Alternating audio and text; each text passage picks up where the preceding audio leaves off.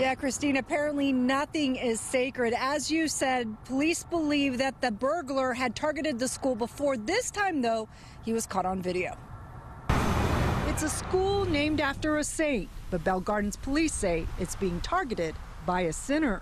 Detectives tell us this past Friday, the thief even used a crucifix to pry open the window and burglarize St. Gertrude's Catholic Primary School.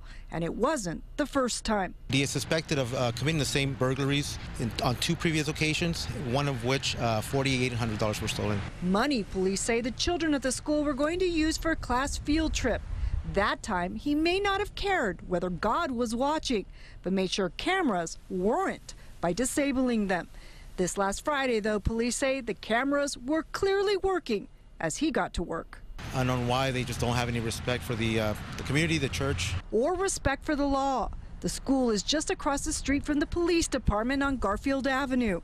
Now detectives are sharing this video, hoping to arrest the man they say is willing to steal from a church school and children. He has a couple of tattoos that are across his right forearm that should help with identifying him. Now, you've seen the video and you've seen the images of the man. Police believe he's between 5'6" and 5'10". If you know who he is, Bell Gardens Police would like to hear from you. Live in Bell Gardens, Christy Fajardo, Fox 11 News. What a story. Christy, thank you.